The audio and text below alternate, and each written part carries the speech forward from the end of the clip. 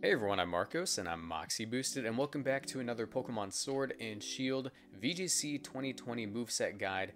Now, if you guys are new to VGC, go ahead and leave a like and subscribe to this channel because I'll be putting out as much VGC content as I can for you in the coming days. These are all pre-recorded at the moment though because I am on vacation, but if you want to know how to use a particular Pokemon in the format, be sure to comment it down below. And let me know what you guys think about Duraludon in the comment section as well. I personally think it's a huge threat in the metagame, especially with the new Dynamax mechanic. It has a couple of things that it can pull off to really take full advantage of it. But yeah, let's go ahead and get into it. Duraludon is really cool. It's a Dragon Steel type Pokemon, and when everyone saw it, pretty much we all thought that it was going to be really slow and really bulky with a mediocre special attack stat and like low attack, but somehow Game Freak surprised us. It's shockingly fast for what the design is, and it actually has a decent attack stat. So the first set I have for you guys today, which I have three of, is going to be this weakness policy set. Now, while my other moveset guides weren't as particular about EVs, you'll find that the moveset guides coming out in the next couple of days are going to be very particular, because now that we've had an unofficial tournament and we've seen usage stats for what's available online and like what people are generally leaning towards, we know what to prepare for. So all of these are sets that I made and that I'm sharing with you, of course, because I decided to take time out of my day to make EV spreads for Duraludon, and honestly, I'm going to use them anyways. But let's go ahead and take a look at this guy. He has a couple of really cool abilities: light metal, heavy metal, and stalwart. Now, light metal halves your weight, so that way you can take less damage from things like heavy slam or low kick. Heavy metal doubles your weight, so you can take advantage of taking what am I saying? So you can take less damage from heavy slam. Like you take less damage with light metal from low kick, but you take more damage because of light metal because your weight is halved. I got them mixed up. But with heavy metal, you'll take less from heavy slam and other weight-based moves like heat crash. And you'll also be able to deal more damage with heavy slam, which I don't know if this thing gets. But yeah, if you're going for heavy slam, you will be able to deal more damage. But its final ability is also really cool. It's called Stalwart, and it's one of the first of its kind. It basically just says that if a move is trying to get redirected via Spotlight or Rage Powder or Follow Me, this Pokemon will just ignore it. It doesn't care. It's going to go for the attack into the Pokemon that it was originally targeting. But for this set, we're going to be going with Light Metal, so that way we can take less damage from Low Kick. And that's because we're going to be running a weakness policy set.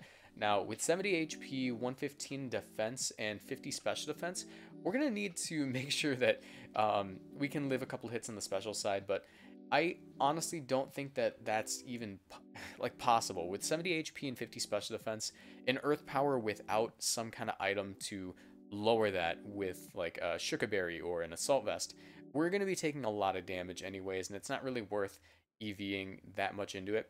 So I decided to make an offensive weakness policy set leaning more towards the physical defense side, because one of the most popular Pokemon in the format at the moment is Excadrill. Now, Excadrill is usually running a Life Orb or a Focus Sash. So if it goes for Life Orb Earthquake with 252 HP and 116 defense, you're guaranteed to live it. And even if it goes for Life Orb Drill Run, which is more powerful than Earthquake because it's not a spread move, you will also be able to live it. So I calced for Life Orb. Worst case scenario, you'll end up having to face a Choice Band one, but that isn't all that common. So like 9 times out of 10, you'll be able to live Ground type moves from Excadrill. We have 124 special attack. That's just dumped. We want to deal as much damage as we can. We have 12 speed. That is specifically to outspeed the Rotoms, because Rotom is within a speed tier where if they have no speed investment, we'll be able to just get them with that 12 speed. They're very bulky Pokemon, so some people won't run any speed. They'll just go for like a physically defensive or especially defensive Rotom, or even just a bulky offensive one. But you could also see faster Rotoms, but this is more just for the slow Rotoms. Draco Meteor, Flash Cannon are our two stab moves. Protect is just to let us either make the situation more ideal for getting our weakness policy off. Like if we want to protect and send out Hitmontop as an Intimidator, then we can more easily live in Earthquake from a Excadrill. And Thunderbolt is there so that way we can hit water types, which our other two stabs, Flash Cannon's resisted, and water types generally take Draco Meteors a bit better than most Pokemon because they're high special defense, so Thunderbolt will end up doing more. The weakness policy will be boosting our 124 special attack stat. That isn't really, or our 124 special attack EV investment. And that isn't for anything in particular, that's just so we can deal as much damage as we can. The 4 special defense is just dumped from what I couldn't put into special attack. So yeah, now the reason that this Pokemon is so good with weakness policy is because you can make it possible to live very, very strong special moves like Earth Power simply by going for a Dynamax. If you go for Dynamax with Duraludon, you're going to be living insane hits like +1 Earth Power. It's just like Gastrodon is this thing's scariest threat, and that's really saying something. Excadrill is scary too, but because of your high physical defense, it's like a non-issue most of the time. If this thing had access to fire type moves, it would be kind of busted because it would be able to deal with Excadrill. And in case of you guys are wondering, +2 Draco Meteor from this thing will not OHKO Excadrill, but if you do manage to get like 20% off on it, you'll be able to KO. The bold nature is just to boost our physical defense stat, by the way, guys. I could have gone with a modest nature, but we would have been wasting EVs that way. So yeah, this thing, insane with the weakness policy. I can't really stress enough. You'll be able to OHKO really crazy things. I believe you can even OHKO Assault Vest Hitmontop with this set, with Draco Meteor at +2, but don't quote me on that. I didn't calc for that. It's just something that seems in the realm of possibility. So, this next set is actually an Assault Vest set. We have really low special defense. We really don't want to take special hits, but this set in particular is just meant to be sort of an offensive and supportive Assault Vest set. It gets access to 2 really cool moves, Breaking Swipe and Snarl. Breaking Swipe will lower the attack stats of both of your opponent's Pokemon, and Snarl will lower the special attack stats of both of your opponent's Pokemon. It's pretty rare to see this move on the same Pokemon, especially since Breaking Swipe is a brand new move. It's pretty rare to see both Snarl and Breaking Swipe available for one species. Draco Meteor and Flash Cannon are just 2 stab moves. 252 HP, 4 defense, 140 special attack, 100 special defense, and 12 speed with a modest nature will allow us to be pretty offensive, but once again, outspeeding 0 speed investment Rotom and all Pokemon slower than us. That's going to allow us to get Snarls off. With our Assault Vest and 100 special defense with 252 HP, we're guaranteed to live modest max special attack Earth Power from Rotom. And we're also going to be able to take non-Life Orb hits from Excadrill. I believe we live both of those, both Adamant, non-Life Orb, Drill Run, and Earthquake, as long as there's another Pokemon in the field to reduce the damage of Earthquake since it's a spread move. The 140 special attack is just dumped once again.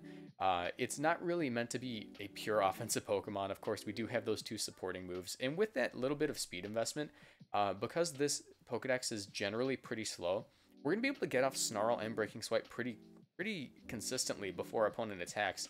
So while I didn't expect this at the beginning of the season, Duraludon might be an important Pokemon on control teams. So you might want to pair this with like a Gothitelle or any other Pokemon that can trap. I wouldn't recommend Wobbuffet, but yeah, this is a really interesting set, and I honestly think it's really, really cool. The final set I have for you guys today is Choice Specs. Now, this set takes advantage of that strange speed stat we have. No one really expected it to be this fast, but going with Choice Specs, we're going to be doing a lot of damage with both of our stab moves. Nothing wants to switch in on a Flash Cannon. Nothing wants to switch in on a Draco Meteor, especially for a modest nature with max speed, max special attack, and 4 special defense investment. Nothing takes anything well.